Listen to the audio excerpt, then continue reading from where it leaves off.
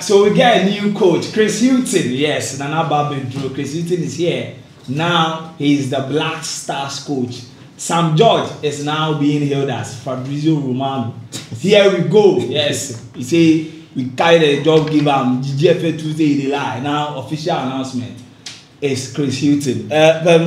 First, Ebefana.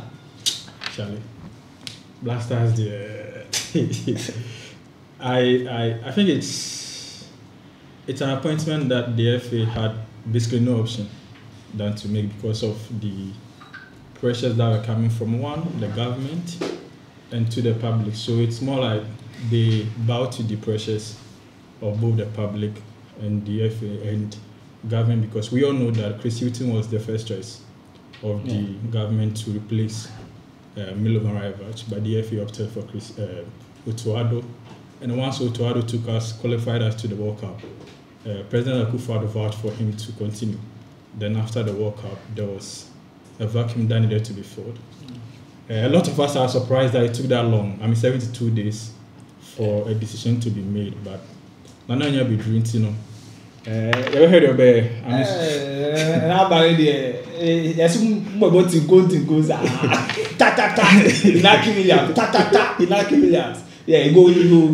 I'm just praying. So, Chris Hughton is here. Let us hear from you in the comment section. Now, Perez, quick one. His first test will be in March for the AFCON qualifiers. Yeah. What should Ghanaians expect from Chris Hughton?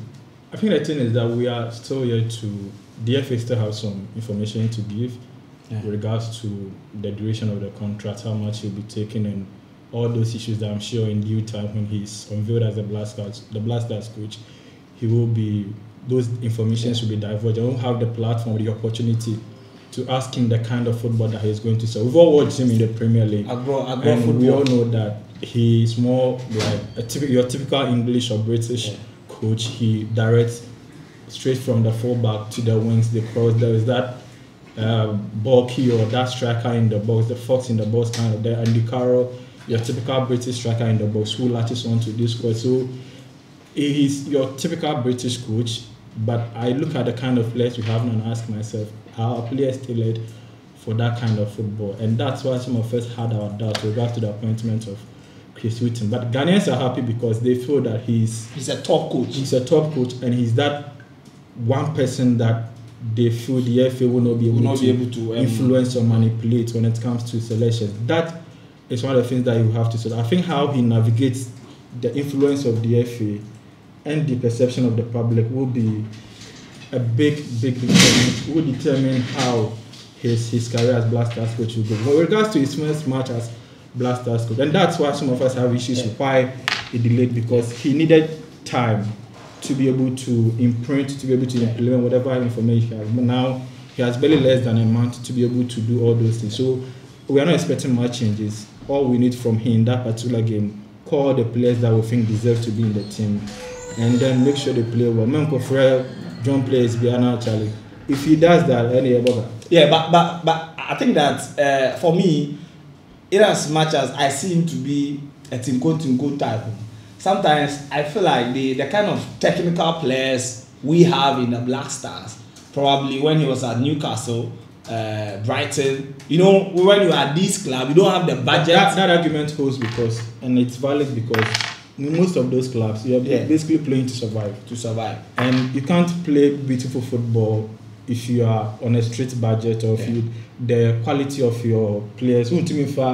To say Benmi money, short cross money, and those guys tell them route one when you're beam nation, you know, when you're born or beam, then you do like Sean Dyke did against us. So I agree, but for us the Black Stars, we have good technically gifted players: Kudus, Kamadin, Pate, Tarek Lamte, even our even Baba myself is a technically gifted player. So Charlie, I think the players we have will force him to play, and he's a coach who has shown that when they need be, he can adapt to suit the situation. I think that's what he will bring to the. He brings experience because he has that here over more than 30 years in coaching.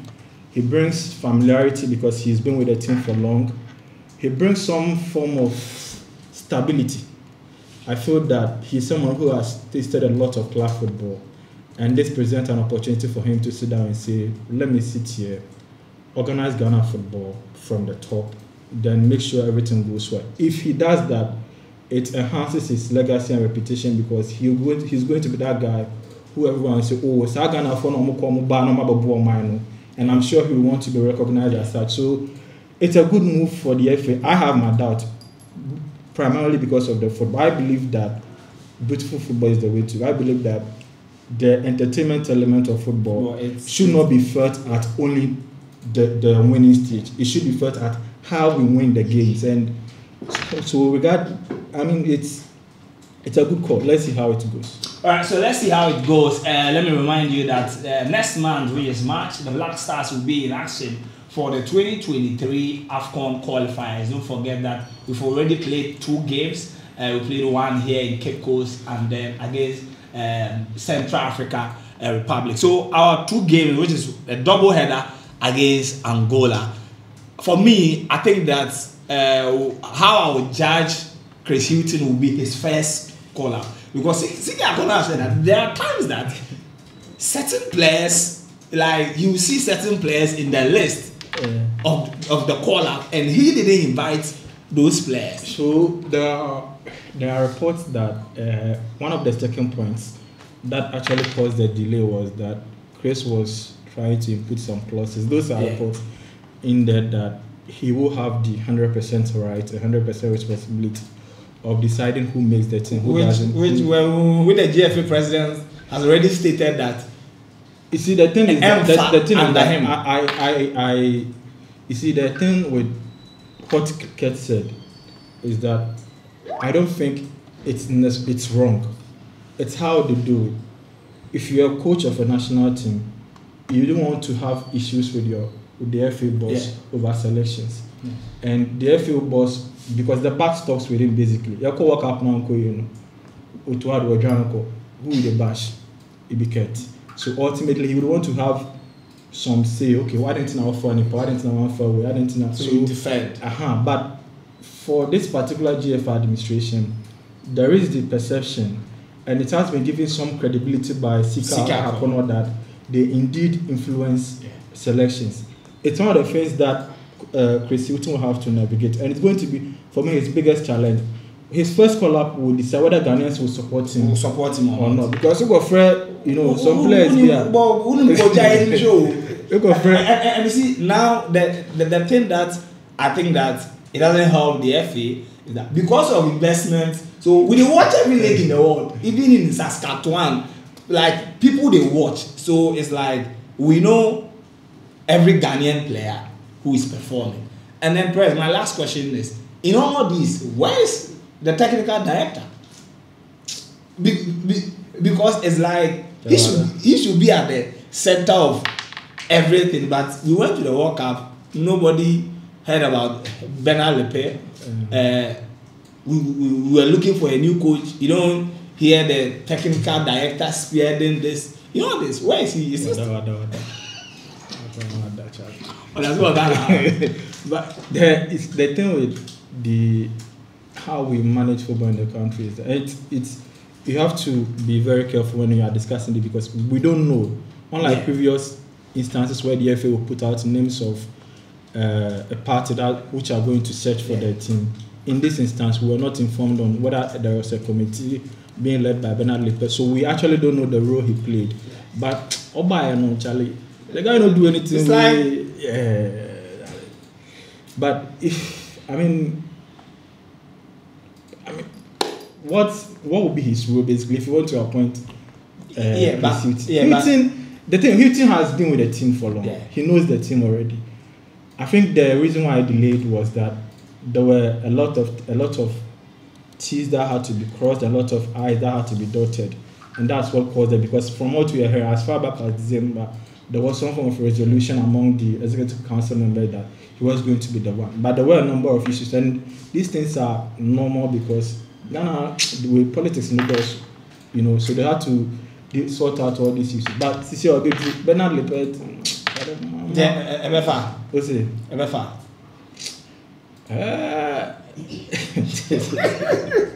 I mean, as a Ghanaian, you would want to hope that he does. So I think we are at a stage where we need a coach who will be bold enough to call the right players and fill the right players, and when the need be, can pull off some good tactics. Because I say this, that this team can win the AFCON, you know. But the biggest challenge for him, I think, was one, deal with the Didayu situation and Thomas Partey. Yeah. See, as for me, there, I've already said my thing about Partey. We said that number 6, he wasn't favoring and all that. But now we brought someone who is playing the DM. If you call him his baby, you will see. Alright, so that's how we end our podcast on the appointment of Chris Hughton as the Black Stars coach. Me, I have only one fear. In 2019, AFCON, we were eliminated round of 16. In 2022, 2021 AFCON, we couldn't qualify out of the group. So all things being equal, I'm praying we are able to qualify to Ivory Coast. Ivory Coast, Chris Hughton, will it work or not? Let me hear from you in the comment section.